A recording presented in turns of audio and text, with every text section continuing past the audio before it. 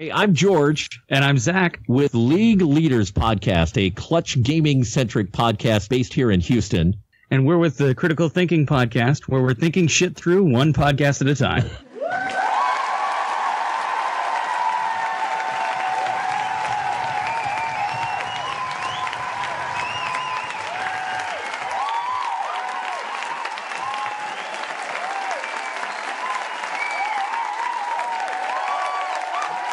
Wow, they got it in one take. And they did it together, man. I was like, did you see the flow? Yes. That was like amazing. Seriously, you talk about our chemistry. You got obviously father and son. Due to an excess of tomfoolery and general f***ing nonsense, we will suspend the usual intro jokes and proceed with the program. Thank you for joining us. No, like seriously, for real, we're actually starting now for Pete's sake.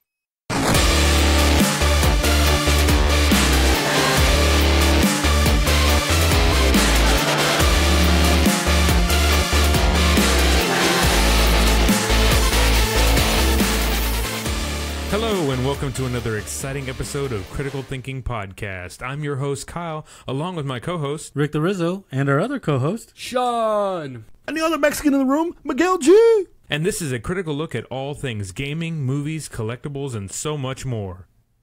What the hell is going on here? Let me tell you something. There's only two niggas in this house, and these niggas is Rick the Dick and Mike the Long Dong. Obviously, Kyle can't wake the fuck up. Sean can't get off at AA. And where the hell's Josh at?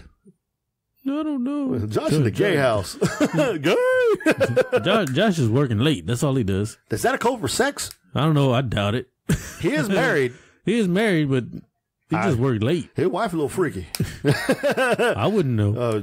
How do you know? I don't know. I'm just saying. She seems to have a blast when she's in here with us. I think she's looking at us like, ooh, there's 5 of them in here. Ooh, I'm just playing, Josh. We love you and your wife. We miss all you guys. I know you guys can't be here. You all have a lot of stuff to do, so we appreciate it. We know you can't be here, so you just let me and Rick be the men. We're men. We're not in tights. No, you don't want to see that. Oh, hell no. You don't want to see that. Great movie, though. Oh, yeah, but you wearing tights? Hell no. You don't have to stick a box of quarters down your pants. God damn. And that's just to stretch the tights out. I'm saying down there. So, man, how was your weekend? Well, my weekend was kind of busy. My parents went out of town again to take my niece and my little nephew back to Oklahoma. Oh, you didn't go? No, I didn't go. Oh, I stayed here because I had to watch over Grandma. You know, grandmother, she's at the age, you know, you got to watch over her. Just give her a little bit of that Geritol, bro. She get up and run around. You try that. Give her some juice. I wouldn't doubt if she drank the juice. Give her some juice, man. But then her diabetes would kind of kick in on that one. Hey, man, did you read that can? Juice has been proven technically to prevent diabetes. But Juice, if you're listening, we want you as sponsors. Other than that, I mean, it was a pretty okay weekend. I had no drama this time with grandmother like before when she fell. Nice job. I'm kind of laughing about it.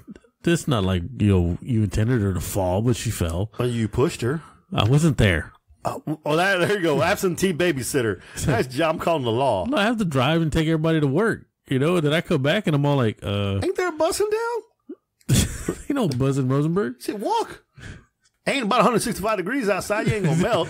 It's 165 degrees. Some people will melt. You're gonna get a stroke. By the time he gets, and that's just in the morning. Holy crap. And we're talking at old dark 30 in the morning, 4 o'clock. By noon, it's 205. But other than that, it was a really restful weekend. I was able to just about it. Just take care of grandmother, catch up on some stuff, play a couple of games, whatever. You laid in bed with Lola? I got you. Nah, Lola lay on the floor. Damn, Lola don't even want to be next to you. She's hot. She's all like, I'm sitting on the floor. Well, turn on the damn air conditioner. Air conditioner's on. And it's still hot. She's just sitting there. It's hot. Put a block of ice on the floor. I wouldn't doubt she lie on that. Yeah, but you get burns that way. You got to be careful. Oh, yeah. Dry ice be burning you. You don't put dry ice, goddamn fool. Well, you can't put regular ice. It's going to melt and cause a puddle. That's why you just put it in the cooler. Put it in the cooler. So you go sit the dog in the cooler. Hey, if I had what do you call them? Huskies? Uh-huh. You need a cooler. They'll sit in the ice. Yeah, I mean. You can cover them with ice and they'll be like, I'm good. Why the hell would you have a husky in Texas? Some people do. They're actually real beautiful dogs. Hot. They're beautiful dogs, though. You got to shave the dog so you can survive. They got a double coat. That's what's really messed up. You can shave it, but they still got another one underneath. So you know what? You got to skin him. God dang. Because, our sponsor, Joseph Cano, he has a husky. Yeah, but that husky inside. Yeah. And he's still dying. Still hot shit in that thing. Oh, dude, when the air conditioner went out, the Husky went to the apartment. He got the hell out of there. So how was your weekend? My weekend was a lot of fun, actually. I got to see my daughter and my grandson again. Went to her house. I had a good time up there. Helped her a little bit again. Then she took me and my boys to go see Jurassic Park. So Jurassic Park or World? Oh, yeah, Jurassic Park. Yeah, that new porn that came out. Yeah, it was a great movie. Yeah, Jurassic World, Fallen Kingdom, or Falling World, Upside Down Kingdom. I don't know. We saw the latest one. And then Sunday, she came over to my house and brought my grandson. I got to play around again. We had all kinds of fun, and he bit my nose. Is that why you got that little mark on your nose? Yeah. Well, he just likes to play. I mean, he likes to climb Grandpa. Grandpa's like the mountain, I guess, and uses Grandpa to climb on the top of things. Like, oh, Grandpa's sitting on the ground. Let me use him to get on top of the sofa. Yeah, note to self, Miguel refer to himself as the mountain. And that's not his dick. No, what? No, man. I'm the only one. I mean, I'm not the only one, but I'll get on the floor and play with my grandson and throw the ball with him and roll around and just have fun. What you got to throw a ball at a little kid for? Because he threw it first, damn it. I'm throwing a puffy ball. He's throwing blocks. He hit me with the freaking his juice bottle. He told me not the mama. Bam. He's so much fun. I actually, I'm so glad that I'm actually that young, that I'm at the age right now that I actually have a grandson that I can be able to get on the floor and play, because my dad has a grandson too, my nephew, and my dad can't really do much. I mean, he sits there and jokes and laughs with him, but he can't get on the floor. So I'm actually blessed to be this young and have a grandson that I can actually spend time and my kids and whatnot. So yeah, so it was a great time. So that was my weekend. Nice. Just had a good old time. All right, Sean, how was your weekend? Oh, I drank juice. I hit on my cousin. She said no. I drank some more juice. I gave her some. Then she said yes. What the hell, Sean? Sean ain't here. That was not Sean. That was my best impersonation of Sean, but I should have talked like this. Well, I opened up the encyclopedia and I read it from A to Z. It's like, how was yours, Josh?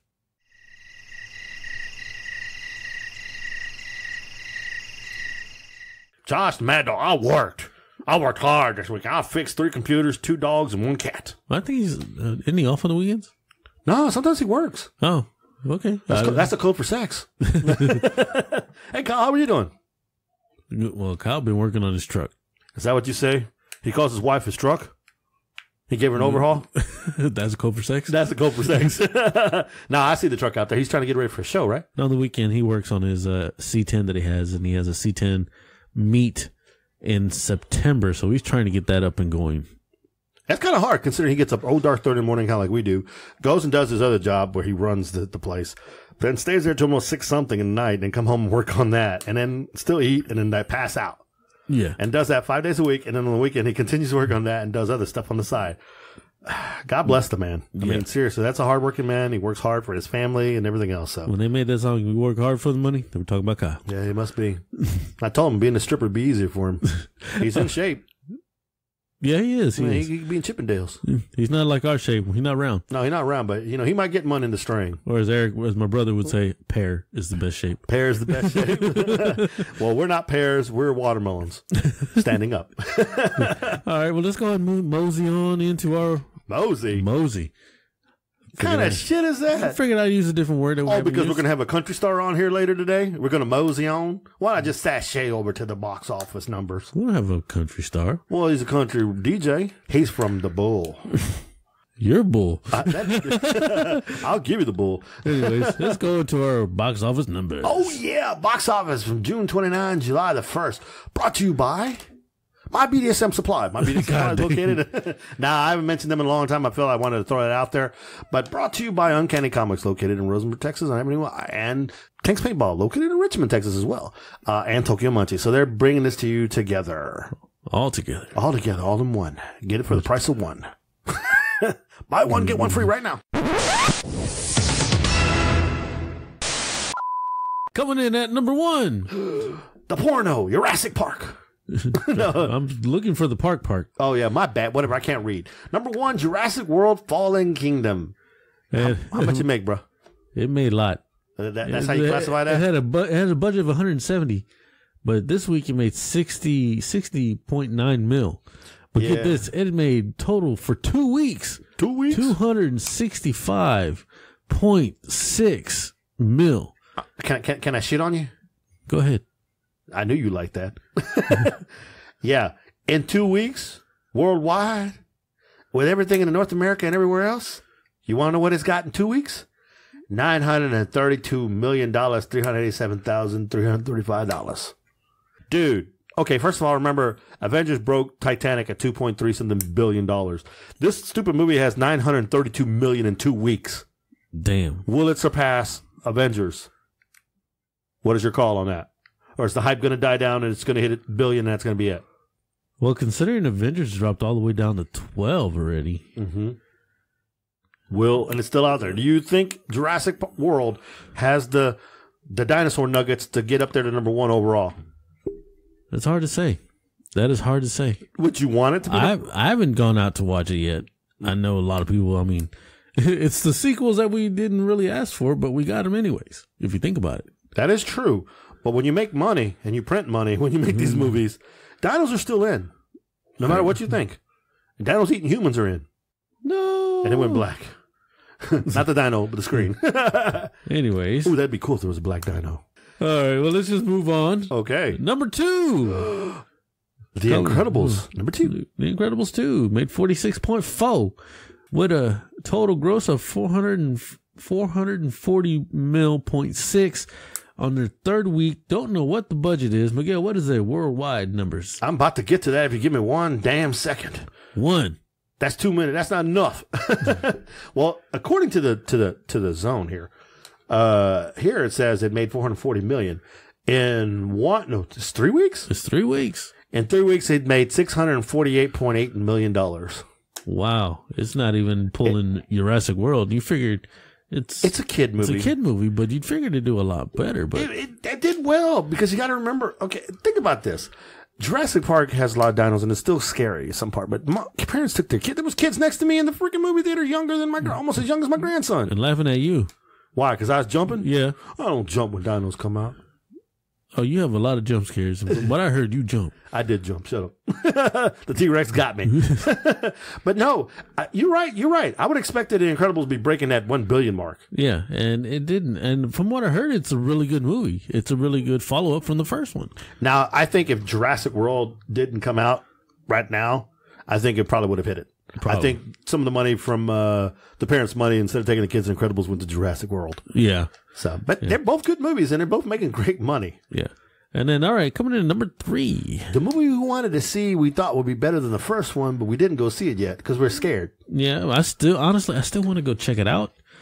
It came in at for being its first week, came in at number 3, Sicario, The Day of the Soldado, Day of the Soldier. Is that what that means? Yes. What the hell? You Mexican now? What, just because I said soldado? Well, yeah, the way you said it, too, is soldado. Very nice. Anyways, it made a total of 19 mil. Thank you, Don Francisco. With a total budget of 35. This has got Josh Brolin and Benicio del Toro, or as my dad would say, Antonio Banderas from the commercial. Nice, yeah, that's right. That ain't funny. Antonio Banderas and Josh Brolin are both two of my favorite actors that are out there right now. Josh is really making a killing with a lot of movies that he's been. Yeah, it's the Summer of Brolin. Remember, that's the whole tag. Now, the thing about this movie, it looks really good because Brolin teams up with Del Toro, and then they go up against each other. Yes, because Brolin's people tell him to go back. We don't want to give away spoilers, but that's in the trailer. Yeah. So then they're going against each other. That's pretty cool.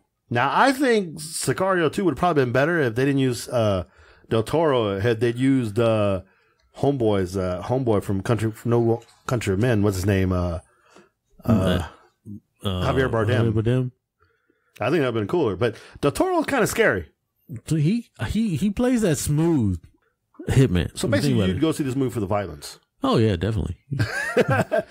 So we'll see how it goes. Hopefully, it keeps on doing well. Yeah, it does well. But yeah, definitely, I'm probably going to check it out. Honestly, I think I'm going to go check this out. Even though I've seen bits and parts of the first one, but the first one was probably totally different than what this is. Yeah, this one looks like there's going to be looks like they made a correction from what the first one was. Yeah, pretty much. Yeah, they always do say sometimes the second one is better than the first one. Yeah, Empire.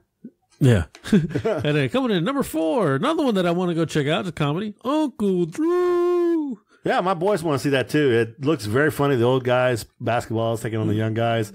It has the comedic aspect. Didn't do too bad. Not bad, for the movie, what it is. Yeah, it made 15 mil. Yeah, LeBron got more going to the Lakers than they did. I'm just saying.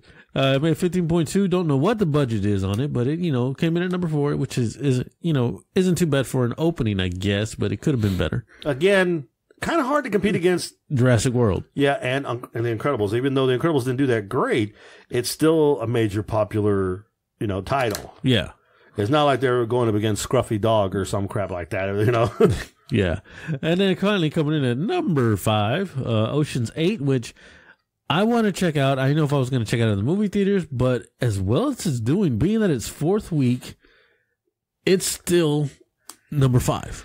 True, but that's not, it's made, what, $8 million this week and then 115 so far, but worldwide it's only made 210 together. Everything so far is 210. And so it's not. It only has $70 million budget. No, that's true. It made its money, but it's not as popular as the other Oceans. Yeah. And maybe it's because the female cast they have. I mean, I don't think it's the female cast. It might have been the story. The story? But then again, it's still great. It's all the same shit. I don't knock it being that just because it's changed to female. No, I'm not knocking it. I'm just saying the female actresses, they could have chose somebody different than some of the actors they chose. I mean, they could have gotten maybe. Okay, here's the thing for you. The budget was $70 million. Now, how much of that was for the actresses that did get the big names? Now, if they'd have gone with someone lesser name, you think it would have done as bad? Probably done worse, right? Maybe they should have gotten somebody with a little better pedigree than Sandra Bullock. I mean, you still had Bullock. You still had, what's her name? Wasn't Miriam in that? Helen Mirren? Or no? No, Rihanna she played Hela. She played Hela in Thor. Kate Blanchett, she was in it. But you also know that Rihanna was in it, so she was 8-ball or 9-ball, whatever she was supposed to be. So, then you also had the, what's her name that had that show on Fox? Mindy? Oh, yeah, Cohen, or no, not Mindy Cohen. Sandra Bullock, Kate Blanchett, Anne Hathaway, Mindy Kaling, there you go. Sarah Paulson. So, yeah, I just thought Rihanna, Helen Bonham Carter, I just thought there were some people in there that they could have gotten better. Did you know that Dakota Fanning had an appearance in the movie? I wouldn't doubt it, yeah. So, it's I don't know. I think, one, it could have been better. But I just think Oceans might have been played already, and I don't think even like you said, it might have been played. But being for 4 weeks, it's still number 5. Well, that's not bad. Again, nothing really out there to really challenge it. But I put it this way: you see, Deadpool's sitting there at number 7. Where I'm just jumping that down. Had it not been week 7, Oceans, if it had been the same amount of weeks Ocean was, Ocean would be sitting underneath it. Yeah, just saying. And then any honorable mention besides Deadpool? Well, Solo's sitting there at number 9, which I'm surprised. Yeah. Of course, you mentioned Avengers sitting at 12. Yeah. And The Rock still hanging down there at number 15, Rampage. Yeah, Rampage, but the budget, man, didn't do too well. No, I don't think the numbers there. I think, the numbers versus the American market wasn't great, but I think overall it was, I think it did fairly well. Here, give me a second and I'll tell you. Yeah, Rampage, had that $120 million budget, and according to our thing here, it made only $98 million. Worldwide, everything together, it made $424 million. So it did better overseas than when it did here. Yeah, so it clearly made another freaking almost $300-some-odd million. Yeah. So, but the point is, it's The Rock, and he still has yet to. Well, take that back. Since he's become a better actor, his movies he's making money no matter what, even if the budget is that high. I mean, he does have Skyscraper coming out soon. Oh God, that's gonna be. I don't know how that's gonna come out, man. I don't know how that's gonna be. Now, another honorable mention is coming in at number 10. It's his 4th week. Everybody knows who Mr. Rogers is. That was a documentary movie that came out, and I think it was only in selective theaters because I didn't see it at any of ours over here. I showed Miguel the trailer when we were kind of prepping beforehand. What do you think of what you saw of just a little bit? I mean, it just looked just like a documentary, but it looked interesting to me. The thing is that Mr. Rogers, what you see is what you got. Yeah. He was genuine 100%. That was him. He didn't play, they were making a big deal about him having the African-American man, the postman in there or whatever with him, and they were playing in the pool. Once during the time, African Americans or Hispanics weren't allowed to be in the same things with Americans, aka Caucasians. So he was setting standards back in the day, but that's who he was. He wasn't like out there trying to prove a point. He was just a good man. I'm upset. Number one, this movie didn't get somebody back in it big time. I would have loved to seen someone like Universal or Sony or WB or somebody to put the money behind it. Yeah. Only reason I say that is because Mr. Rogers, an icon. For me, he was up there higher than Sesame Street to me. Yeah. I put him up there even higher than LeVar Burton. I watched him longer than that. I watched him longer than Sesame Street. Yeah.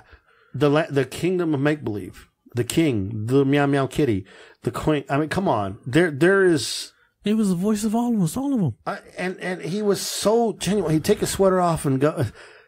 It's sad that some kids of these days from this new generation won't ever have the ability to see Mr. Rogers like we did.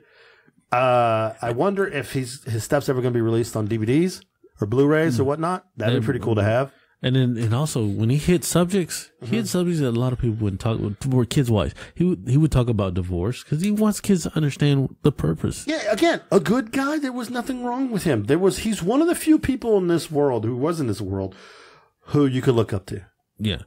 I have nothing but good things to say about Mr. Rogers, and I really wish. I mean, it made $7 million. We don't even know what the budget was, but overall so far, it might have made more than that. But it's one of those, I don't even know it came out of the theater. I wish I would have known. I would have gone and seen it. As a matter of fact, if I find it out of the theater still someplace right now, I'll probably go watch it. Yeah. Just see it, and it might overcome me emotionally because Mr. Rogers was the man.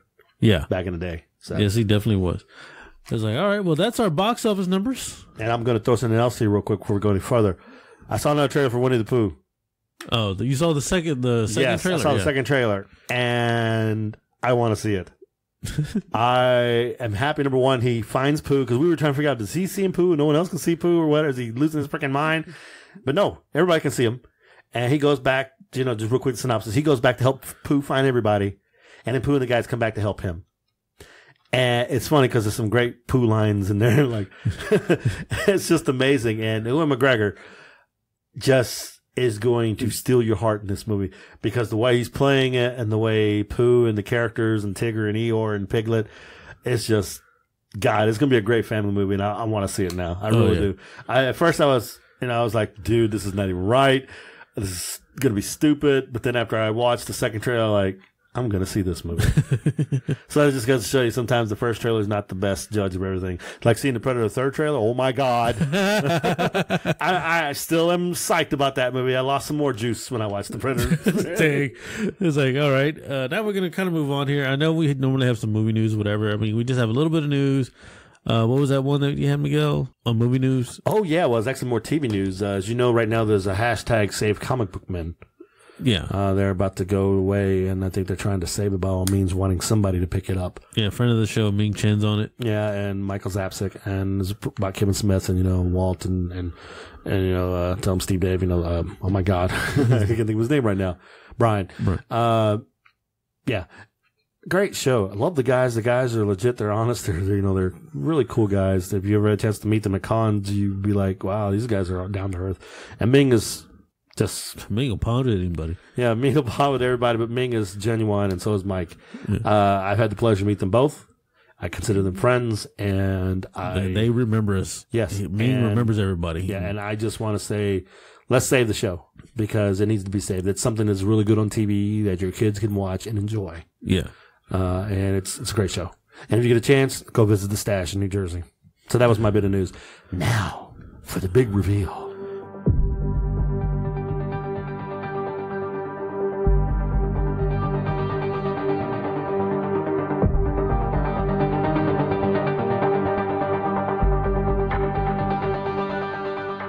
Miguel, since he watched Jurassic World, he's going to give his review.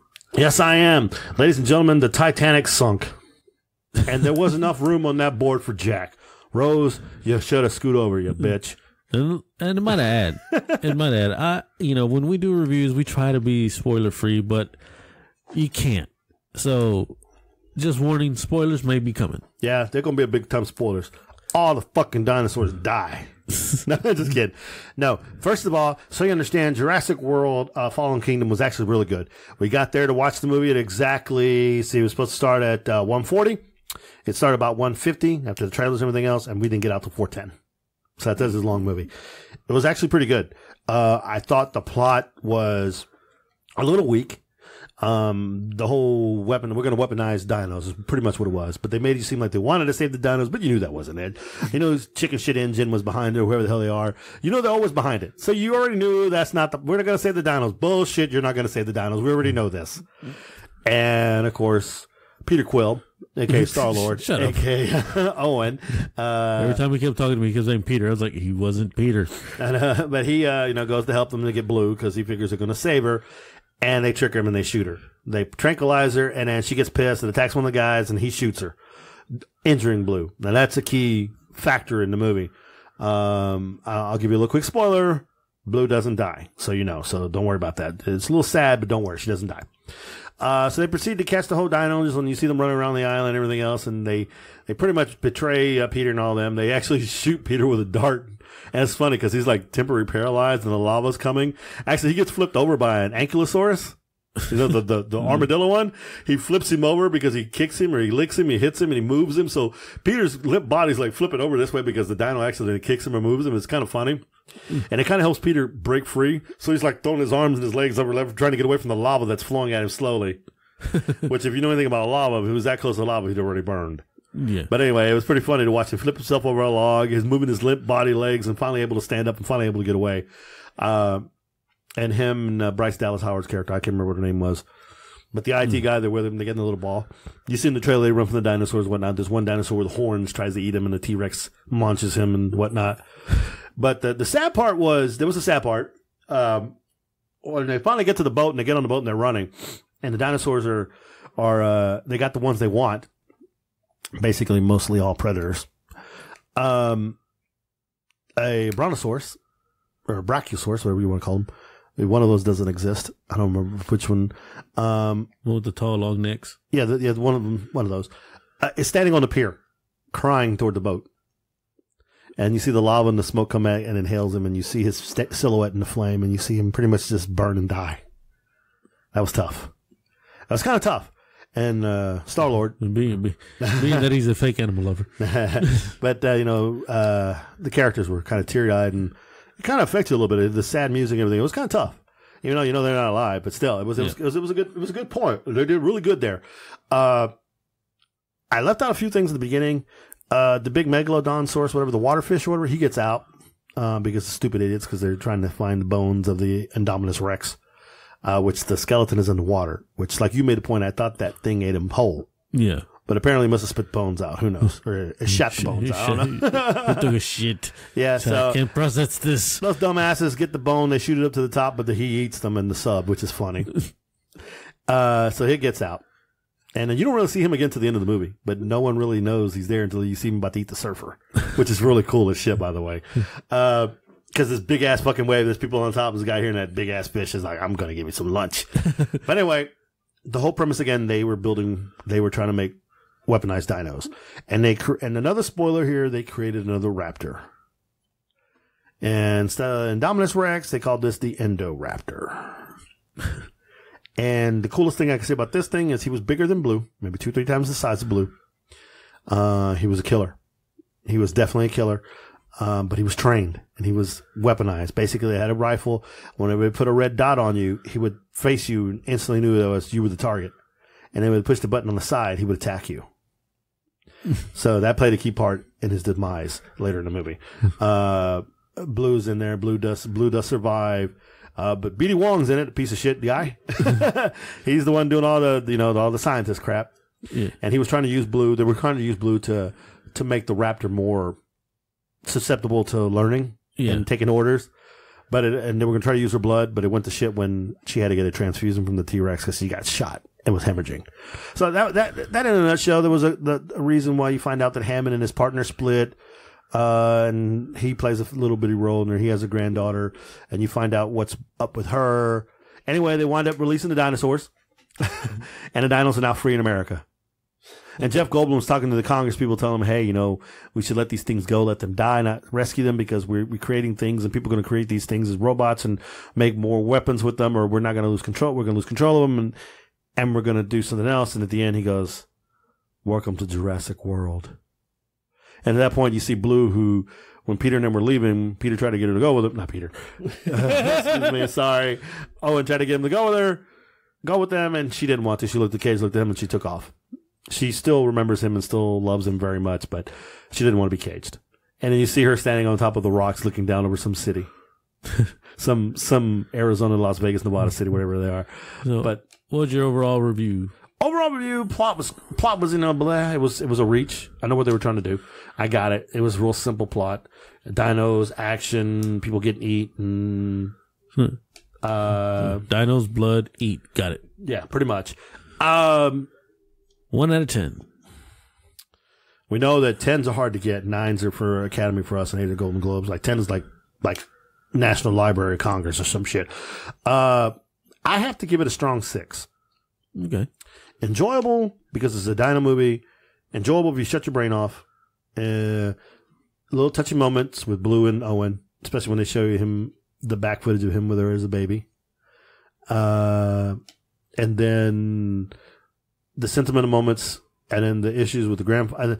I actually thought the grandfather-granddaughter thing wasn't necessary to the movie, but I understand where they're trying to go with it, trying to tie loose ends of why Hammond and them went a certain way. Yeah. But the same old happens. It's a repetitive thing. The bad guy gets eaten by the T-Rex. You know what I'm saying? Or the Raptors, whatever you want to say. But that's how it happens. And they've set it up now to go a different route with this. I think I told you this morning, it's kind of like the Fast and the Furious series, how they went from car racing to spy movies now. Jurassic World can technically now go from that to being a dino war movie if they wanted to go that route, or dinosaurs inhabit the earth now and we're fighting against dinosaurs to survive. So they've changed the whole, it's no longer a park. They're going to rewrite Godzilla 2. Godzilla takes out Jurassic World. Well, that's kind of, if you kind of look like, that's kind of the route they're going with it, because dinosaurs are free. As you know, Godzilla versus Kong has come out in 2020, but Godzilla versus Mothra, King Rodan, and King Ghidorah, which we don't know how that's going to go yet. They haven't really released, is Godzilla going to take all 3 of them on, or is 2 going to team up with him against him, or what the hell's actually going to happen? So you don't know that yet. But it's Godzilla Monster Island, or my God, what's the title called? I don't even know. But anyway, that's pretty much what Jurassic Park just did. They saw what Godzilla did, so they decided we're going to make this a Jurassic World now. So they can go 2 ways with it. Bring in Jason Statham and you got dinosaur weapons, and Jason can kung fu the dinosaur in the neck or whatever. God dang. Or The Rock can come in and fight a dinosaur. Who knows? Shit, he already fought a gator and a monkey and a wolf. He didn't fight the monkey. No, yeah, the monkey was on his side, but yeah, he fought the wolf and the gator. And he's like, of course the wolf can fly. But anyway, so yeah, I give it a strong 6. It was enjoyable. It gets you because of nostalgia. Everybody loves dinos. Yeah. And the story, even though the story was not as strong as it should have been, it's just dinos. And the new, just like they did in Jurassic World with the Indominus Rex, it's a new shiny thing like they were trying to do. That's what we bring out, the new shiny dino, and we bring people to the park.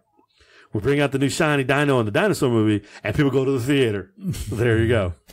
So I give it a 6. I was almost going to give it lower, but the fact that I smiled, I laughed, and I felt like I was going to cry once in the movie, and I did get a jump scare, which I didn't see coming, I thought was pretty cool. All right, cool. So I'm sorry if I spoiled it for you, but it's still a decent movie to go see. Yes, you can't take your kids. There were some young kids in there with them. There's some parts where they eat some people, but it wasn't too bad. Matter of fact, that was probably one of the funnest scenes in the movie.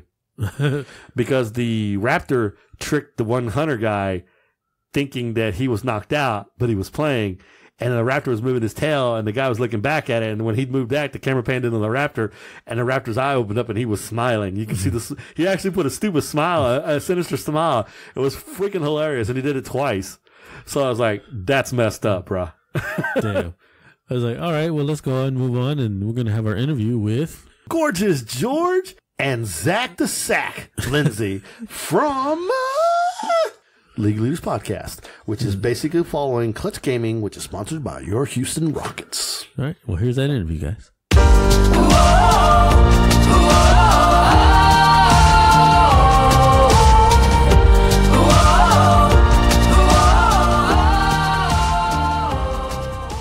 Check. Sorry, radio guy in me. No problem. You're the professional here. We're just the amateurs. I don't know if we'll go that far, but. And now our guests, Mr. George Lindsey and son Zach Lindsey, correct? It's correct. That's us. You know what? I think we need cooler names. I need like a George the Gorge or something like that. If you got Rick the Dick, I mean, come on. Fine, we'll get Gorgeous George and Man, I can't get nothing for Zach here. Attack. Zach Attack. That's kind of gay. All right, George. We got to give him something more tougher than that. You know, got to make Zach hardcore. Something a little more manly. Yeah, exactly. Yeah, something a little more manly. Yeah. Come on, Rick. Come on with something. I'm put on the spot here. Say, come on, Zach. What'd you like to be called, Zach? What do you want to be called, Zach? Zach? This is Zach. The Zach. Not down my first idea. That's right. Jeez, I don't have a backup here. Hang on. Hashtag the Zach. There you go. No, we're calling him Zach the Sack because it's bigger than anybody else's around the world. That's right. You heard it first. Zach the Sack. There we go. That's going to stick with you now. You know that, right? Yeah, I was going to say, now we won't hear the last of that one. Oh, no, I'm hoping everybody hears that. So, guys, it's a pleasure to have you on. Number one, well, just quick there, George. Didn't know you were here in Houston. Didn't know you were a radio DJ here for country music. Nothing against country music. I hate it. No, just kidding. No, I get it. I mean, you know, everybody has different tastes, so. Hey, I love Tay-Tay as much as the next guy. I'm just saying. There you go. So that's pretty cool. And I'm glad to have both you guys on. I'm glad you were able to be in town, Zach. That's really cool. It's always cool to hang out with Dad when you get a chance to. I don't know how close you guys are. This has definitely made us closer, that's for sure. That's right. He can't stand the guy. When he gets off, earlier he was telling me, Gorgeous George, he doesn't like you. Just joking. If he's anything like my dad, Zach, he's abusive. I'm sorry. Nah, my dad used to joke and kid with me all the time. It was hilarious. I was just going to say it really has been an interesting journey over the last 18 months or so that we've been kind of talking about doing this. Because there was a little bit of tension, you know, between us because of Zach playing, you know, video games and being online all the time. And I was very much you know, I love to play basketball and golf, and I was a football player in high school. And, you know, it's like, so it was really weird for me because it's like, why don't you go out and do something? Why don't you go out and do a sport? And, you know, his thing always was, I am doing a sport. You just don't understand it. So we had a little bit of that, you know, back and forth. It was never anything real rough, but there was definitely, you know, some tension between us. Nah, so basically, he was always upset because I got the height for basketball, but damned if I can shoot. So basically, what I'm hearing here, Rick, if you correct me if I'm wrong, George is basically Hank Hill and Zach is Bobby. Yes. Dang it, Bobby put down the video game. That's pretty much it. Yeah. Damn it, Bobby. That boy ain't right. I sell propane on the weekends too. Propane and propane accessories. Hey, that's a great show. Right. Real quick, George, just so we know, George, how old are you anyway, if you don't mind me asking? I am 59. And Zach, how old are you? I am 26. Wow. We're in between. Yeah, that's right. I'm almost as old as George. Not really. Yeah, it was definitely a generational thing, you know, for us in being into video games and stuff like that. I never had the interest to do it, you know, even when he was littler and we got the first. You know, I'm trying to think of, you know, the Nintendo 64 system, you know, and stuff like that. I liked it and it was fine, but it was just never something that I was into. And it was always something, you know, from the first Game Boy and Pokemon and stuff like that. It was always something that he really, really was good at. That's cool. I know. I remember he's bringing up old school stuff. I'll take him further back. I remember back in the day when I had the regular Nintendo, or even before that, I had the Sega and the Intellivision and the ColecoVision and the Atari. My dad never played either. He didn't really care for it. Didn't ever understand it. I did play sports too. I did both. But it wasn't until the Sega came out and we started playing Madden on Sega that he started having an interest because he enjoyed beating me.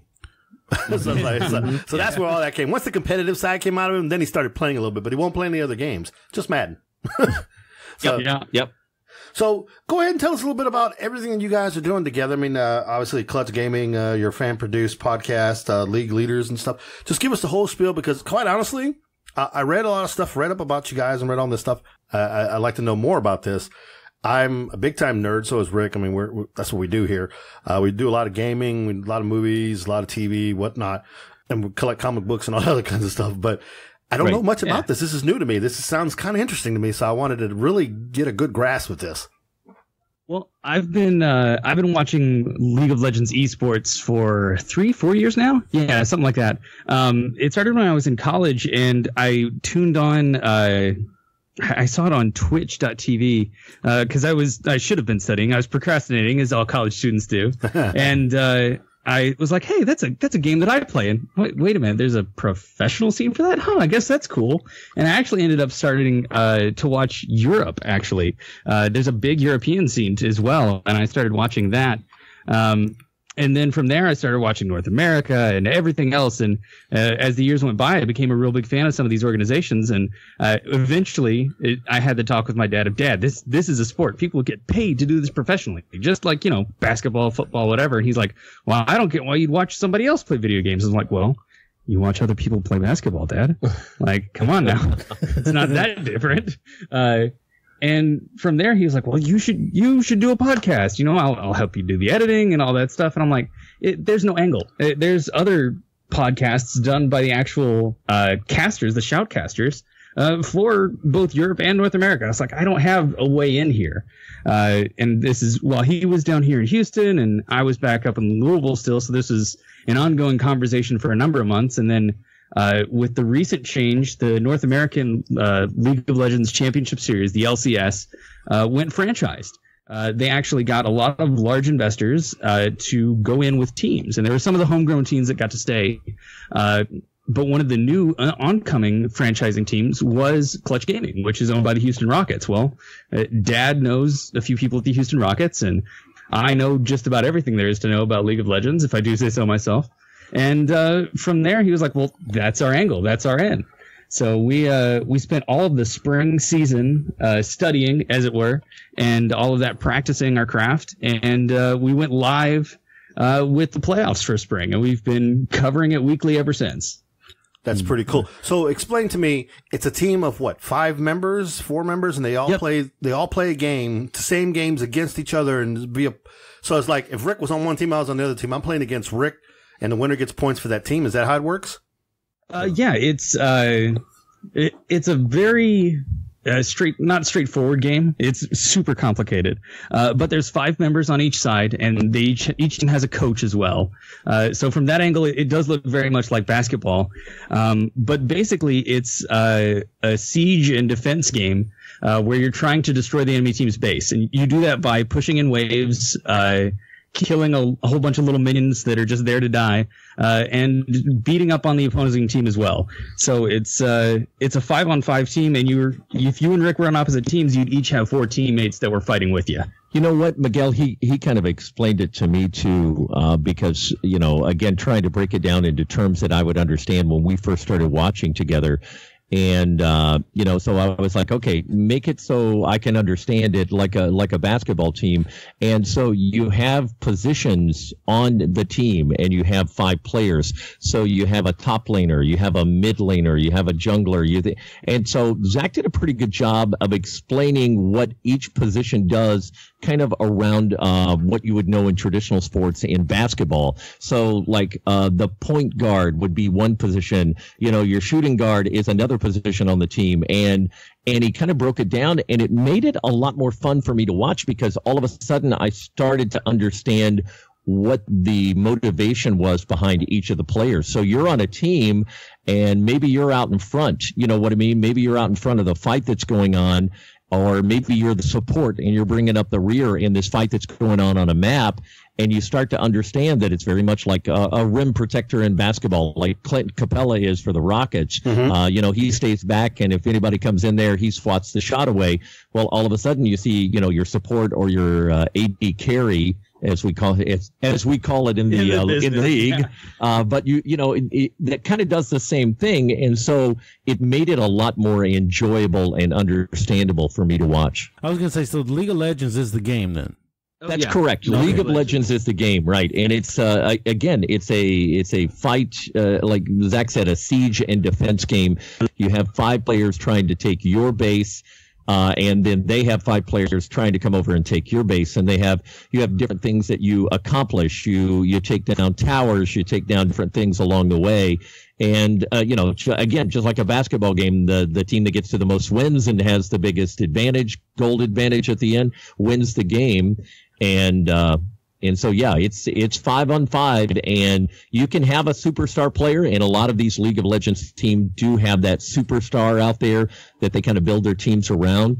But it's not unlike basketball. I mean, as a matter of fact, to me, it's very similar. Interesting. So it's kind of like basically what I'm hearing. It sounds like a big old D&D type games, like with, like you said, the strategies where you have to move positions, move pawns and stuff around the field, guarding this, guarding that, guarding his flank, doing this. It sounds very interesting. It's very similar. That's yeah, cool. No, it's super interesting and very complicated. There's actually over 140 characters that you can choose from now. So those would be like your different classes that you'd pick in D&D, and I can kind of translate it there too. You know, you have your tanks in the front line. You've got your backline damage dealers. You occasionally have a healer or somebody who puts up shields on the enemy team or around your team. And on top of that, you're trying to get as much gold as you can in the moment so that you can build extra items that give you more damage or give you more defenses, depending on what you need.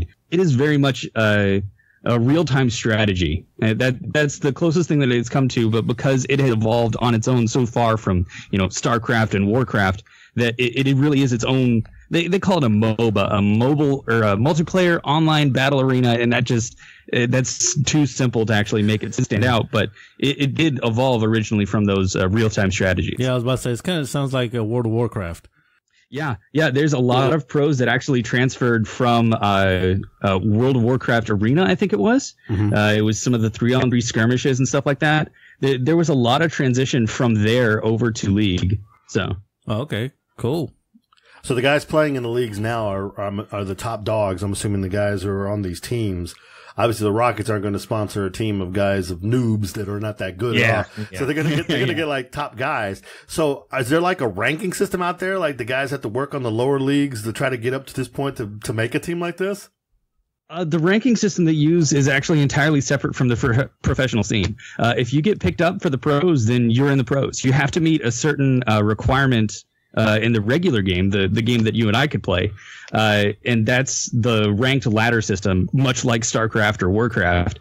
And I believe the cutoff is somewhere in the diamond tier, which is the third highest tier there is. You have to be in the top 3 tiers, which is like the top 5% or top 2% of all players to actually qualify and be picked up by a professional team. But then the professional teams themselves, they have the main League of Legends Championship Series, the LCS team, and then they have their LCS Academy, which is where you have sort of those minor league players. It's like the G League again in basketball. It's a developmental league where they kind of play again against each other, but they practice their craft, and you get better, and you get to move up then to the big show, as some professional athletes would say in baseball. That's kind of cool. So, dude, like the leagues, like the Rockets League, basically the Rockets team, they have their players, and they have the G League, like you said, the D League or developmental league, like you're saying.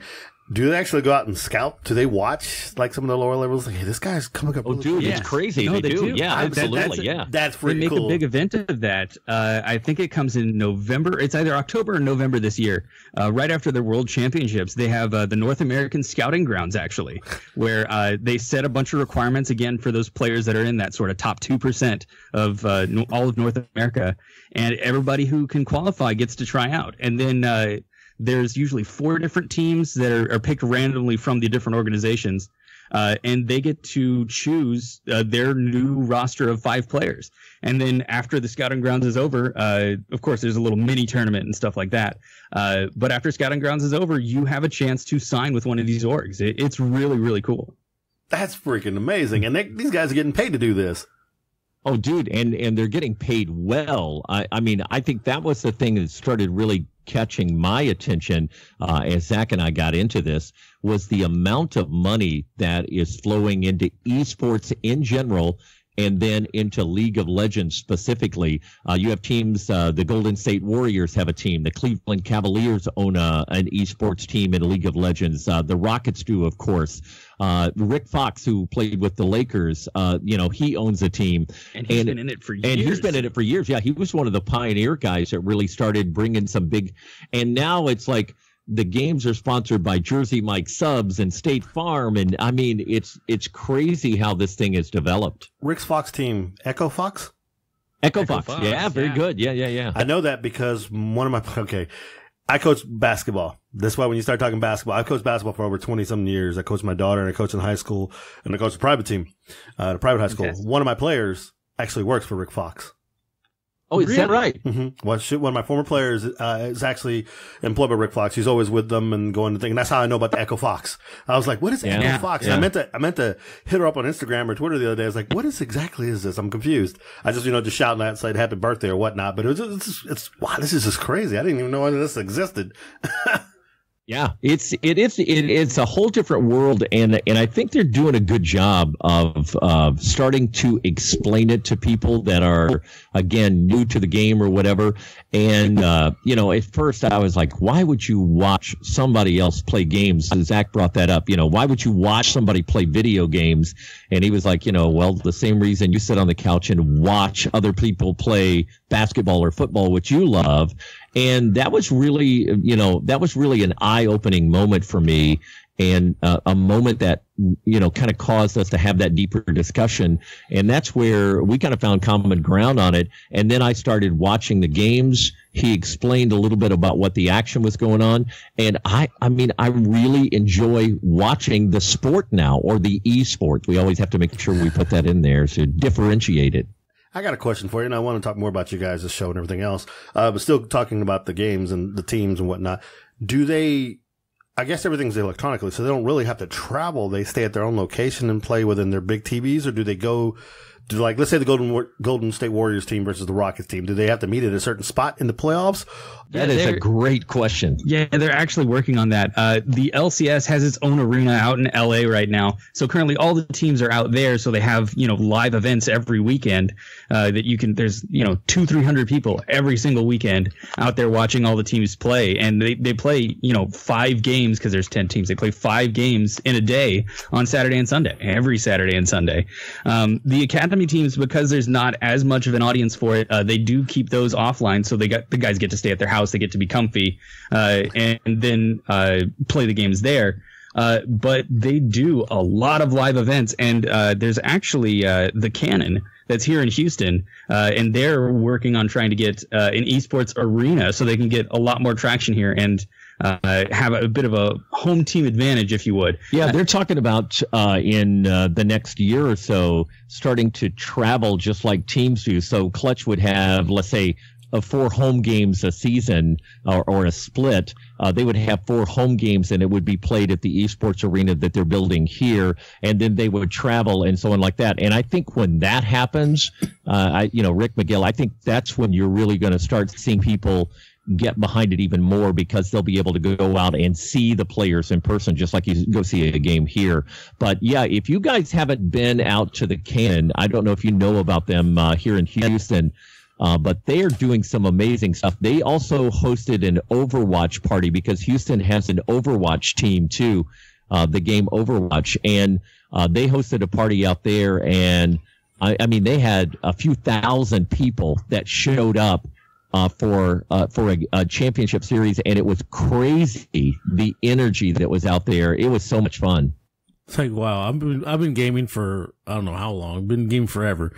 This is the first I've actually, the leagues part. I've seen a lot of tournaments. I've seen everything go on. And I did not know it was already in leagues and stuff. So this is all new to me. So you're excited now, aren't you? Yeah. Now you want to actually try to get in the D League, don't you? No, I ain't. That's right. He's going to try out. Exactly. Well, the thing is, I'm more of a platform where, the platform I play on is PlayStation 4. So most of these, what you're talking about, is probably on PC, right? Yeah, League of Legends and Overwatch are both on PC. Overwatch does have versions for, I think it's PlayStation and for Xbox, Yeah, they have them from both. Come on, man, you're a gamer. Get serious. Throw your hat on backwards. Let's go. My PC is not that strong. drink some Monster and let's go. Come on now. Or drink some more juice. It's funny you talk about, eye-opening. This is really cool to hear about and stuff like that, because Zach went to Boston for the LCS championship, North American Championship, 2 years ago? No, it was just last year. It was last year. Yeah, he went last year. So get this. They sold out Boston Garden for 2 nights or 3 nights? 2 nights. 2 nights in a row. They sold out Boston Garden, where the Boston Celtics play, to hold the championship games of this League of Legends thing. And that's awesome. That's when you start to go, this is real. I mean, this is a real thing. And again, it comes from guys like you and Rick and people that are into video games, but have never had, quote unquote, the experience like traditional sports to go out and cheer on a team. And I think that's what these leagues that are forming will offer that generation of people that grew up on gaming, and now they're going to have that traditional sports experience in esports. Now, did they do some of these at Comic Palooza over here in Houston at the Houston Comic Con?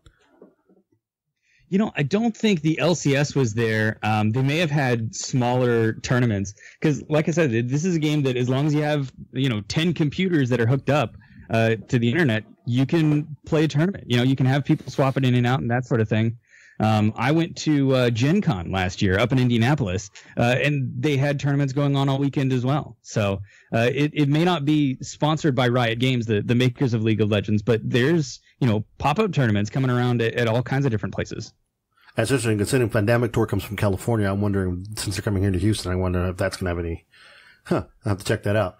That's really, it's really cool. To hear all this stuff. What's great about this is that here just recently, as you know, we're critical thinking. We do reviews on movies, TV, comics, news, whatever, even gaming. We play the games on the PlayStation and the Xbox. We make our quick reviews about it, try to tell our people that the game is crap or they need to work on this or this is amazing. Even games that you've never even heard of or games you never even want to play. But now to have this out here is like even more like, okay, we're going to have to take this out. We may have to try this out ourselves now. But the interesting thing is that here lately, over the last week or a week and a half, we started picking up a lot of people from Twitch. And I know this has a lot to do with Twitch too, doesn't it? People. Oh, it sure does. You know what? Amazon, it's getting big when Amazon gets involved. And Amazon in 2014 bought Twitch for $970 million. And Twitch is the first gaming platform to have 1 billion streams in a weekend. A couple of weekends ago when, it's been about a month ago, when there was a big tournament going on between the best teams from Europe and Asia and North America. And they had over 1 billion streams in a weekend. And Twitch is a very big part of this. See, Rick, I told you to get on Twitch more. But it's crazy because, like I said, we've jumped, and I'm not throwing numbers out there to be like NAS or anything, but we've jumped like tremendous. I'm talking like massive numbers in Twitch followers and gaming people. I'm like, this is nuts. So having you guys on is going to be great for everything. Anytime you guys tweet out or anything you have anything to say about this, please by all means tag us or whatever.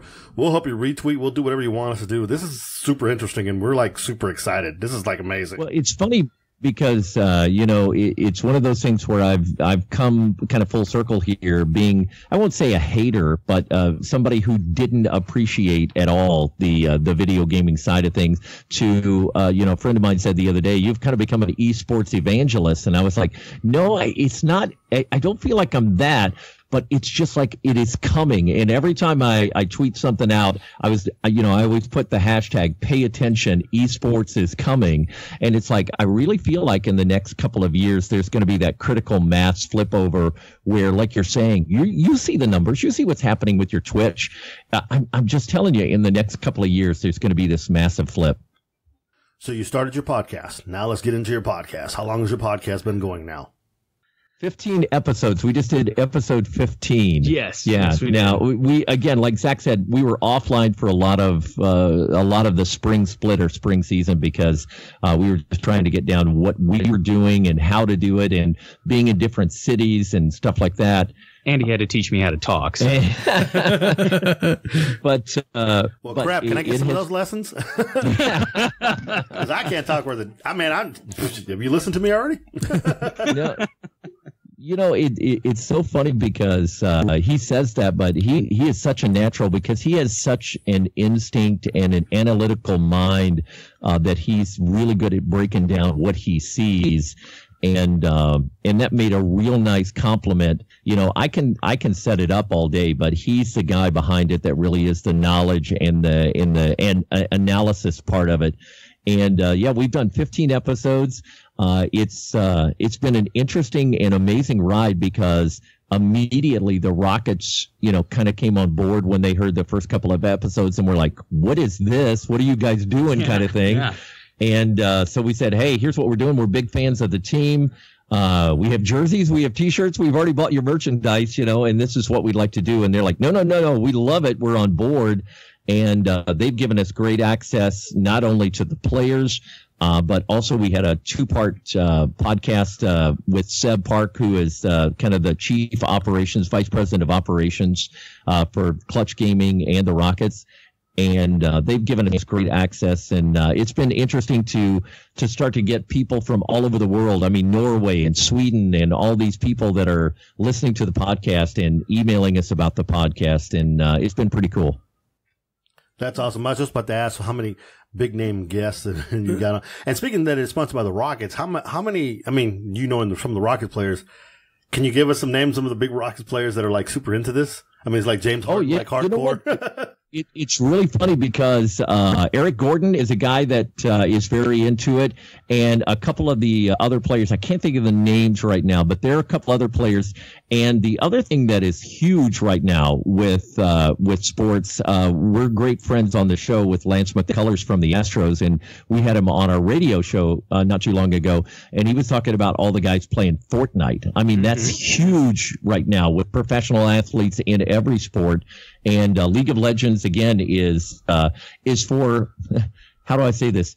A little more of the cerebral kind of athlete, that honestly does love. Yeah, they're thinkers. You were talking about D&D, but I mean, there are a lot of parallels to that, and you have to have that kind of mind that wants to do that, where Fortnite is a little bit more of just escape and kind of get your brain on, put it in neutral and play. Yeah, you just got to react in Fortnite, whereas you got to actually plan things in, well, not that you don't plan things in Fortnite. I'm not going to exclude the audience. Well, and we're not knocking it. It's just a different kind of game. No, I see. I know what you're talking about because I watched my kid play Fortnite the other day. He's jumping around, building this, knocking down, shooting people, doing this. And then you watch people play PUBG. They're doing all that. But I can understand the strategies, playing strategic games like my boss, who I work with right now. He's prior military like I am. So we really get into the strategic stuff, like moving your armies around and making sure you can cover this and try. Dude, I'm telling you, you're gonna love League. Yeah, if you'll start paying attention to it, if that's your personality and a little bit of your background, the military thing, I'm telling you, you're gonna love this game once you get into it. Yeah, because you were talking about, and I thank you very much for that compliment. When you were talking about it earlier, all I could think about was this game I played back in the day. It was on the PlayStation 2. I think it was called Kessen. And it was something similar where you had your armies and you had guys that were only able to do certain things, and these guys were only able to protect your rear, and just a fun war game. So just strategic. You move you guys around and you're undermanned. In this particular game, you're undermanned like easily 10-1. And you got to try to find a way to beat the armies and beat the odds. Yeah. I love it. Even though I suck at it, my daughter wins every time, but I'd never won. Like, how's my daughter winning? Because on the podcast, one of the questions, and I want to get to this with you guys too, but one of the questions we always end with whenever we had Seb Park on, or Apollo or Hakaho, some of the stars of League of Legends, we always ask, what's the game that got you started in esports? What's the game that got you hooked in gaming? And what was it for you guys, Rick? Oh, man. You got me think back way back in the day. Like, when I first started gaming itself, I was Mario Brothers. Oh yeah, absolutely. Sonic the Hedgehog was a big one that we played. I mean, back in the day before the graphics were really good. What about you, Miguel? I played a lot of sports game, being the athlete, but I really started loving Civilization. Moving strategic type stuff like that. But I mainly played Risk. The board game? Risk. Absolutely. Yeah. My kids love playing Risk. I think we own like 7 or 10 different versions of that game. There's like a billion. Yeah, right now, I think the game that I really enjoy playing the most, Baldur's Gate was another one. I don't know if you guys remember Baldur's Gate. It was a long, long time ago, but it was also a game of parties. You could play with, it's kind of like Diablo is now, where you can play with 2 or 3 people, and you have to go out there and you have to armor up, and you have to find things, you have to do quests, you have to decide if you're going to do this or do that, make different directions. So that's the kind of stuff that was me. With me early on, it was just sports games. Yeah. When it came to like MMOs, like what you're talking about, like kind of like League of Legends, Command and Conquer was the one that actually got me started. Oh yeah. Yeah. That's great. I always love hearing how people get started in it. And, that's something we try to cover, like I said, every week on the podcast. And you can follow us, G Lindsay, Lindsey, 1003 on Twitter. And Zach is Z Lindsay, 01 on Twitter. And we post a new episode of League Leaders every week. As a matter of fact, there'll be a new one out tomorrow. There'll be a new episode up just kind of covering this past weekend. And that's what we do. We break down the past weekend's game, what went right, what went wrong, who looked good, who didn't. We hand out some MVP awards. And then we talk about gaming news, everything from Fortnite stuff to League of Legends stuff. And then we talk about the weekend's games that are coming up. And Zach gives a prediction of how do you think Clutch is going to do? And so far, he has been dead on it this year. All right, so dead on it in that I say, yeah, they're going to go 1-1 this weekend, and then it's the opposite game that I expected. Hey, it doesn't matter. It doesn't matter, right? You go 1-1. You go 1-1. You take the win, right? Now here's a crazy question for you. Being that C Sports and this is a type of different venue, has Vegas gotten involved in this? Dude, Vegas has built 2 esports arenas in the last 2 years, and one of them seats 5,000, the other seats 8,000, and they're lobbying to have some of the championships, whether it's League of Legends or Overwatch or whatever. You're going to see those come to Vegas, and esports, the gambling aspect of it is coming into it, and that's also going to be a big proponent. That's what I was talking about. There's already fantasy. There's already fantasy for League of Legends. Riot actually sponsors their own. You can pick just like fantasy football. You can pick your team and how they do and win prizes. Now that's awesome. I was just about to ask. That was the next question. But yeah, the betting thing was the interesting thing. I was curious about. Are they going to have hardcore rules in regards to the players that are within the professional league if they're allowed to gamble or not? Because you don't want somebody to gamble something and throw a game because they have money on the other team, or you don't want any kind of like Black Sox here going back to Chicago when they do the World Series. You don't want anything like that happening. So I'm wondering they're going to have to like govern some rules and crack down on this. You don't want to have Pete Rose as a jungler. It's like hey. Well, with the franchising coming in.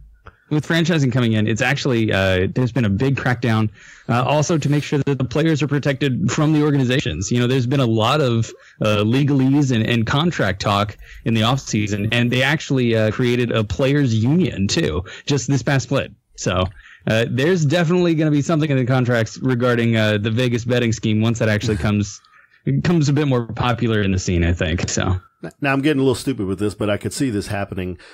You talk about we have the professional, we have the D League and everything else, but starting to wonder colleges.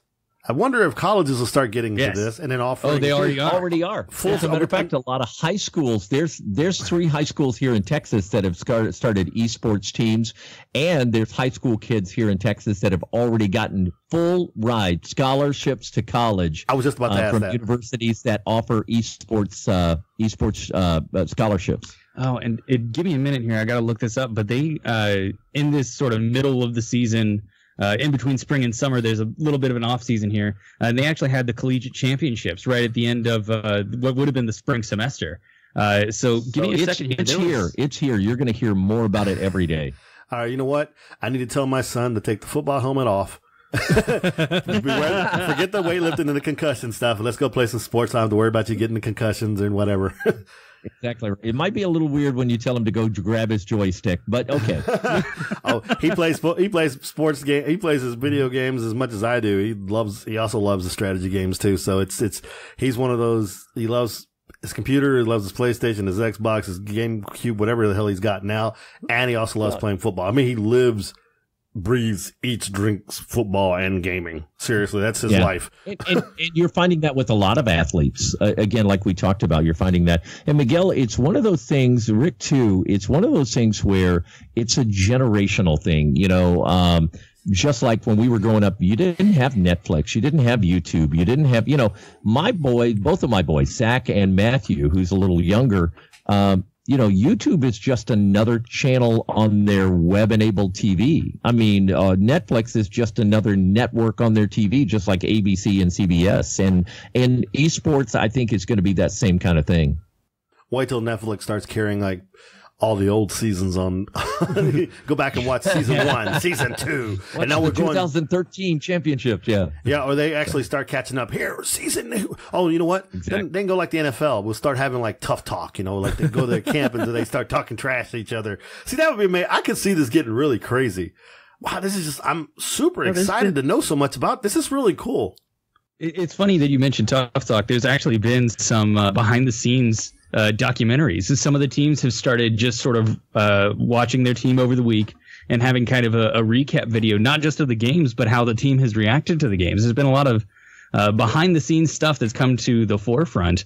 And when it comes to roster decisions and stuff like that, you get to hear from the players how they feel about it, how the coaches went to decide on this stuff. I mean, they've already gotten there. So much of the stuff you're talking about, like, oh man, they should do this. They have, just nobody has paid attention to it yet. Yeah, it's so new. It really hasn't broken through yet. So you know what needs to happen, Rick? I'm telling you right now. They need to contact somebody and say, hey, this guy Miguel should be your social media guy. I'm not being arrogant. I got someone talk to me about that the other day. I was like, it was crazy to hear that. But no, this is really cool, guys. I mean, this is amazing. I'm glad that you guys have your podcast, and it's fairly new. And the thing that you are already backed by the Rockets is amazing. So I'm assuming you guys get a ton of downloads. You know what? Actually, again, we're just growing it, so we're still working on it. So anything you can do, and your offer of retweeting and stuff like that is awesome, and we offer to do the same. But because we're starting from ground zero and building this thing, and it has grown very nicely. But again, we still, Zach had to remind me of that the other day. I was like, God, I just want this thing to grow faster. And he's like, Dad, we've been live for 13 weeks. It's not exactly like, it's been a year yet or anything. It hadn't even been, 6 months. So. But that's still amazing. So the Rockets are basically the sponsor for Clutch Gaming. So you guys yourself don't have a sponsor then? We do not. We haven't gone that route yet. Again, I feel like we need to get to a certain level so that we can offer some return to them. But yeah, that's definitely in the plans. Is we like to get that up there. And as of the start of the summer split, we were the only fan produced team specific podcast out there. None of the other league teams, but we've already gotten a couple of inquiries from other teams about how did you guys go about doing this and stuff like that. So I think you're going to see that more. That's really cool. Okay, so what is your Twitter for the podcast? Does the Twitter have a does the podcast have a Twitter account? Don't, and that's where I'm going to call my friend Miguel to help me with social media from now on. And, I got you, George. I hear you. I feel you. I work with that. So I'm assuming you don't have an Instagram either. Yeah, it doesn't. And that's the thing. I mean, that's something that we've really got to get on and doing. I come from the radio background of it, but I know a little bit about social media from, my time with the radio station. But it is something I know we're not tapping the potential of.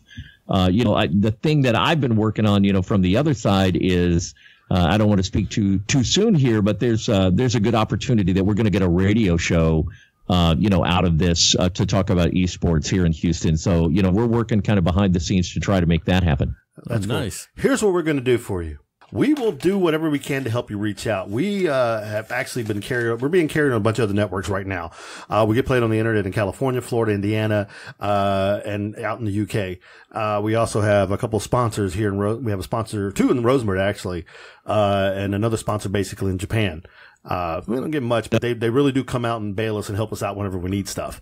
The thing I want to do is I'm going to reach out to my guys in New Jersey, and try to get you guys on their show. They do a live show. Matter of fact, they're on right now. They do a live show from New Jersey on the radio for about an hour.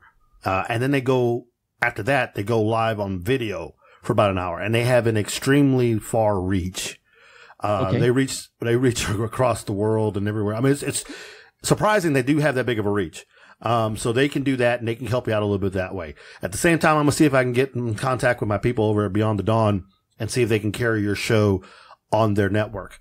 That'd be awesome. So you can, I'll reach out to the different networks we know to see if they can help you out and get you guys out there and get you some more plays. In regards to social media stuff, yes, George, by all means, you can hit me up. I'll tweet you my number, my cell phone number if you want it later. We'll do whatever we can to help you. I mean, we'll tag you in any post we have. You can tag us in any post you want. I got to tell you, we've been pretty impressed in following you guys since, we first started talking, back and forth on Twitter. we've been following your stuff, and you guys are super. I mean, very impressed with what you all do and what you've built.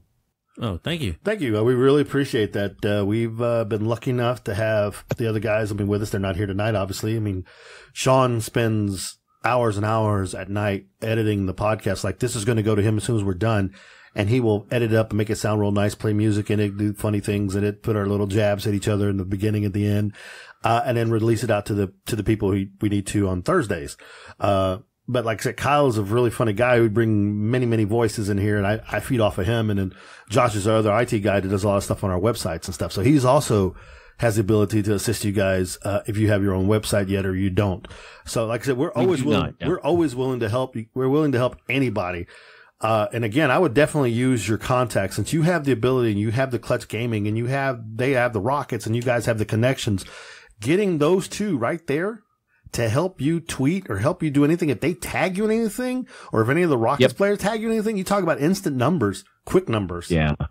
And that's been so cool, because they have been very good about retweeting when the podcast is up. And I mean, you can see the immediate bump in that thing when that happens. And we did a live event with Clutch Gaming when the guys, they had the team members here in town, and they actually flew Zach down and had him in town, and we co-hosted the live event they had at the Galleria. So again, we're building those relationships, and I have to remind myself we're 15 weeks into this, but again, I want it to grow. We know quite a few podcasts that we've had the pleasure of working with. We've dealt with a lot of different stars we've met at different places and whatnot.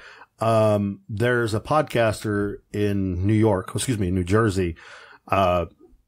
He's a decent friend. He's a good friend. We met him at the cons. We're not super friends with him, but he's pretty cool. He has a shop here in Houston.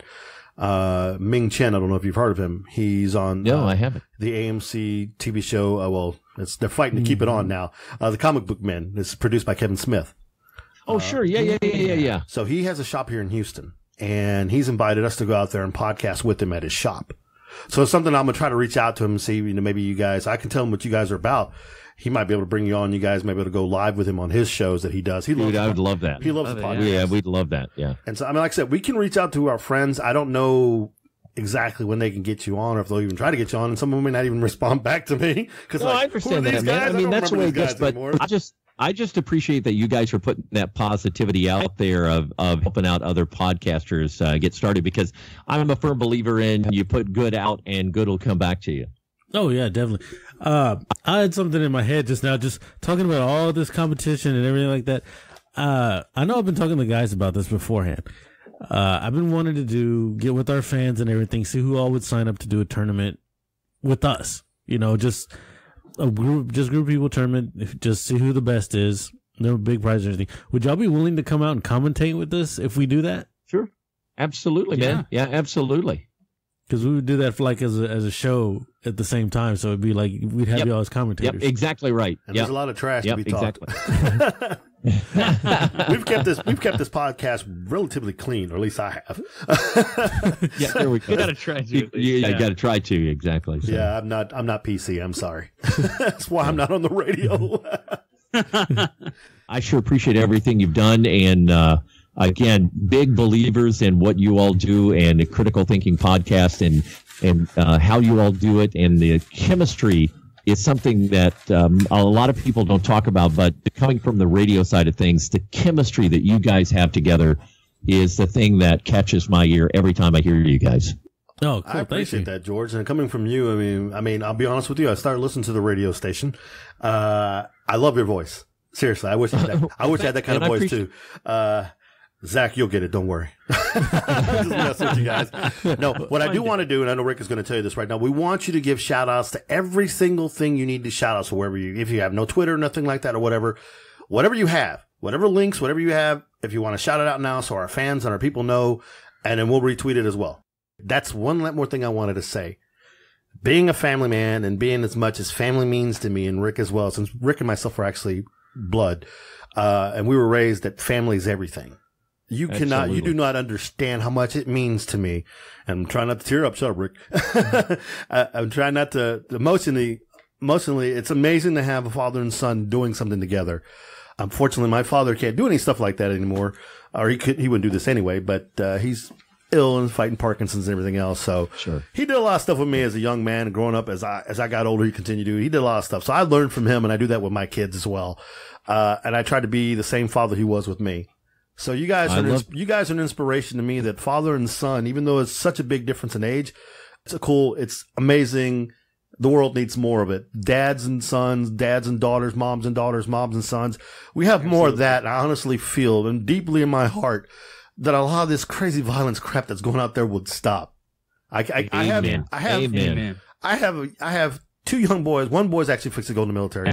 And my young boy's still in high school, the football player. But I have a grandson now. And I am terrified for the first time in my life.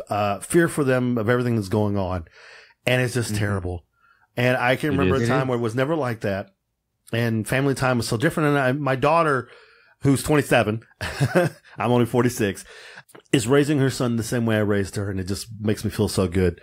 And you got to be proud, man. Absolutely. That tells you what kind of dad you were. And I couldn't agree more. And I have become a little bit of an evangelist in that way, in that, dads, figure out what your sons do. If they don't do what you did when you were growing up, get past that. I had to, and I am so happy that I did. And I just, I want to be that guy that dads can come to and go, well, wait a second, I don't know how to talk to my son about gaming, or how did you talk to, Zach about it, or whatever. I want to be that conduit. I want to be that person that they can reach out to and ask those questions, because I couldn't agree with you more. We've got to have more of that. Is way too important. I mean, honestly, to me, I can't tell you where I would be right now if not for my dad reaching out and saying, why the hell are you doing this? And then taking the time to actually listen to me and actually find common ground here, man. I'm right there with you. If family time meant more to more people, then there really wouldn't be as much violence as we're having now. If people were willing to listen, honestly, just listen to each other and then come to a common ground, man, so much could change. And that starts with the family. Beautifully said, Zach. Beautifully said. I don't know if you have a family yet or not, but I can tell you, based on what I've heard from you and what I've heard from your father did an amazing job. You're an amazing young man. And I imagine you'll probably raise an amazing family as well. So God bless the both of you guys. That means so much. If you want to give a shout out to any of your stuff that you need to shout out to right now, or if you just want to give a shout out to the league and the Rockets or whatever, it's up to you guys. Yeah, we just want to say thanks very much to the Rockets and their support of league leaders. We love it so much being involved with them. And also, I got to say thanks to Apollo and Hakaho and Solo, everybody, Fevavend, everybody on the Clutch Gaming team that's been so great to us, taking time to get to know us and let us be part of that team. And we really appreciate it. Again, we'd love it if you follow us on Twitter. We're going to get a show Twitter because Miguel says he's going to help me do that. But right now, you can follow us, G Lindsay, Lindsey 1003. And I'm Z Lindsay, Lindsey 01. And you can find us on Twitter. Also, we post on Facebook and stuff like that. But Reddit too. Reddit, yeah, on the Clutch Game subreddit here in Houston, you can. We always post it there too. And Zach is one of the sub editors or editors moderators for the subreddit. So that's cool, guys. I appreciate you guys coming on. And the next time you're in town, Zach, I don't want to leave you out, but the next time you're in town, let us know. You and George will be glad to have dinner with you guys. Oh, I'd love it. That would be awesome. We'd love that. Looking forward to it now. Thank you, man. Y'all take care. Y'all take care. All right. See you now. I wanna rush like the wind, I wanna run through the rain, kicking off these shoes, I wanna feel it one step at a time. Feel the cold on my skin, I see the sun creeping in, open eyes for the view, I wanna see it one glimpse at a time. I'm as free as a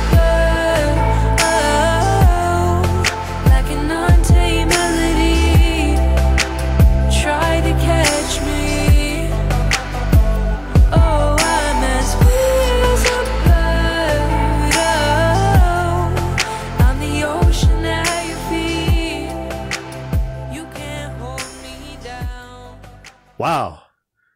Could you imagine ever ever. A father-son podcast that got along well? No. Shut up. Whatever. No, a father-son podcast that gets along great. Those guys are amazing. It's like they were like almost brothers, but they're father-son, which is so cool. I know you missed my comment. I basically said, if more people were like that, fathers and sons spend more time together, there'd be less violence in this freaking world, is what I said.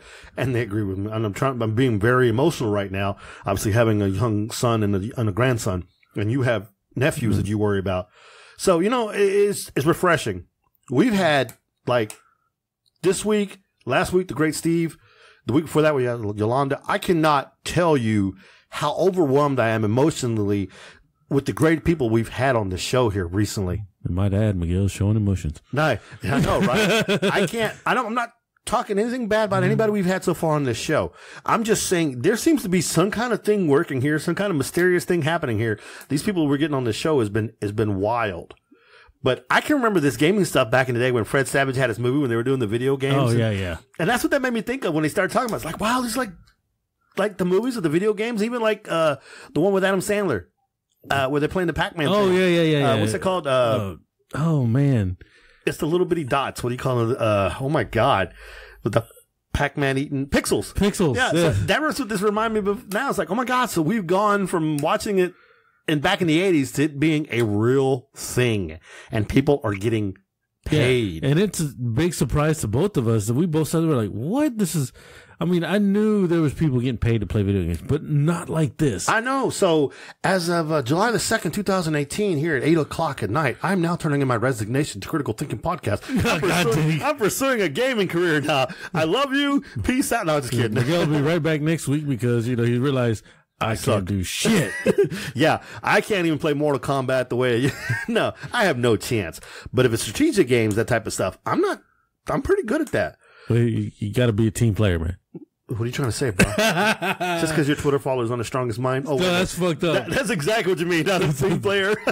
Hey, I am a team. You're a team player, huh? I can't even say the words. He's a team player, people. Look, I was a team player back in the day. I'm a team player now. I'm a team player and forever will be. Team Miguel. No, man, but it's such a great interview. I love these guys. My God, I'm going to help them with as much as I can. I know the rest of the guys here, if they were here, oh my God, could you imagine Kyle? What Kyle would feel right about now? You think we're excited? Oh yeah, definitely. What about Sean or even Josh, the big nerd? Josh probably They would probably they'd probably be crapping themselves. They'd be like, so this is just amazing. They're going to be like, oh my God, Rick and Miguel got like the greatest interview ever. They got to talk to these guys about gaming and stuff and get paid. They're going to be so jelly. That's awesome. Did you just say jelly? I did say. They're going to be so grape jelly. It's great. Damn. How's this podcast going that you've cussed more so far on this podcast than I have? What the fuck are you talking about? See, there is another one. But anyway, I guess since we did this, we should. Might have been the alcohol. Yeah, you gotta stop drinking that red wine, or what are you drinking over there again? It was Mike's Hard Strawberry. Mike's Harder Strawberry. That's right, because sometimes you just need a berry with some kick. And yeah, I had to. Sorry, at the end of the interview, I had to kind of step away for a minute. Well, you broke the seal again. Catherine yourself like every other person on this podcast. I tried. It hurts too much. It got to the point where I was like, I might as well just wear the pins next time I drink. Well, I understand you can't find it, so we get it. No, That's fucked up. It's Rick the Dick, folks. He can find everything. So, ladies and gentlemen, in case you missed it, we just had the amazing, gorgeous George Lindsey and Zach the Sack Lindsay from League Leaders Podcast, who basically cover the League of Legends and who Clutch Gaming, which is sponsored by the Houston Rockets. So League Leaders Podcast, you guys got to start following them. I am going to help them with their Twitter and stuff, but these guys are amazing. And I can't wait till Zach comes back in town so we can have dinner with him. Yep. And then also, let's go ahead and give a shout out to all of our sponsors. And again, shout outs go out to our main people today. Of course, this podcast is brought to you by Uncanny Comics. Uncanny Comics located in Rosenberg, Texas, right there on Avenue I. Go see Joseph Cano and his 2 dogs and pick up some comics. Hey, and guess what? He recently bought a whole collection. So he has a lot of, new pop figures in there and a lot of, X-Men and, Marvel action figures, and they're really cool looking too. After he sold all of the pops that he did, he sold everything. Yeah, he restocked. And it's really cool. He got a shrewd business deal on that one. He did a good deal. So he's got some cool stuff in there, and the new comics are out, and it's a great place to go and a great place to hang. And he's also got a new board out there basically listing the days and nights of the games he's playing. So you can kind of see when the game tournaments are going to go so you can come in at 7 o'clock and play the games, which I thought was pretty cool. And it's also on their Facebook and Twitter, and you'll see it out there. So Uncanny Comics on Avenue I in Rosenberg, Texas, Joseph Cano. Also, our podcast is mainly, superly, hardcore, brought to you by Tanks Paintball. Tanks Paintball located on Southwest Freeway outside of Richmond, Texas. Also not too far away from Uncanny Comics.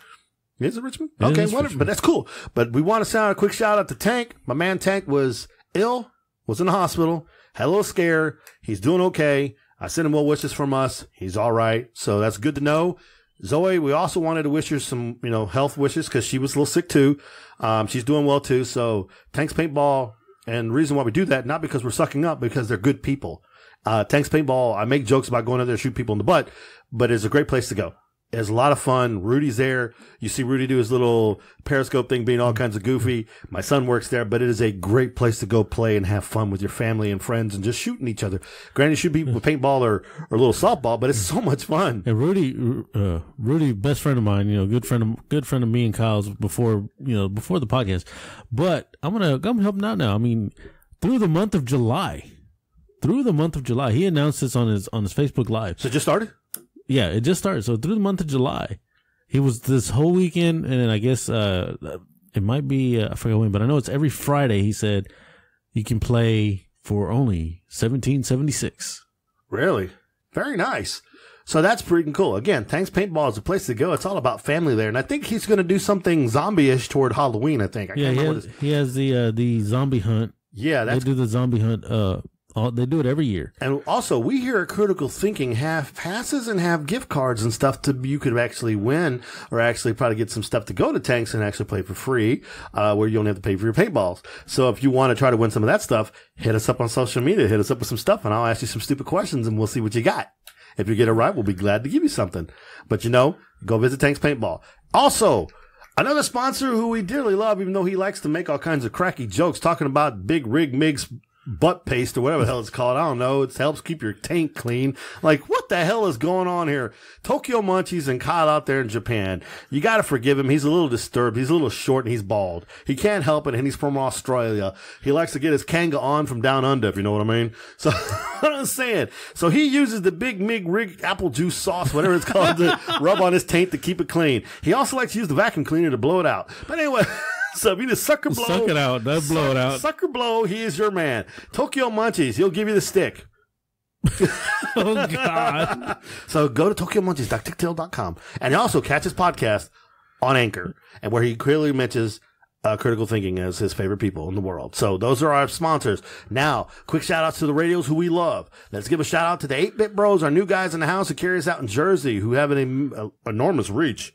Sadly, not their penises, but their reach is long. It's a good reach around. Yeah, they do. Especially the skinny old guy. The guy with the Spunk Lube. They're sponsored by Spunk Lube, but they carry us live, and we appreciate it. Thank you so much, guys. Also, don't forget we wouldn't be here if it wasn't for the lovely, amazing T-Dawn over at Beyond the Dawn Radio. Beyond the Dawn Radio has been with us from day one. Beyond the Dawn Radio has had our back, and Beyond the Dawn Radio plays us twice without any problems, no qualms, no nothing. I can't say thank you enough to Beyond the Dawn Radio. Oh, definitely. We love them. Also, big shout out to NFG Radio. No fucks given. These guys don't give two rats' asses about what we say. Love those guys from the Unknown Factor, which is part of the No Fucks Given Radio. And guys, we're going to get you back on. I'm working on it. We'll probably get you on maybe the second week of July or maybe closer to August. But I'm going to get you back on because we need you on here because you guys are going to need a plate of blue waffles in front of us. Because we know you love it with this extra syrup. Ugh. That's called the leakage. So those are our radio people, so we're glad to have them here. So again, for Rick the Dick, I'm Miguel Garza, the man, the legend, the myth. We out. Hey guys, you can connect with us on iTunes at Critical Thinking Podcast and Twitter at critic_thinking. And also on Facebook and Instagram at Critical Thinking Podcast. Ladies and gentlemen, Critical Thinking is on Beyond the Dawn Radio, which is known for playing the best indie radio music around the world. On Thursdays at 7 p.m. Pacific and 9 p.m. Central Time. And if you like the show, please 5-star the episode and tell your friends. So thank you for joining us, thinking shit through one podcast at a time.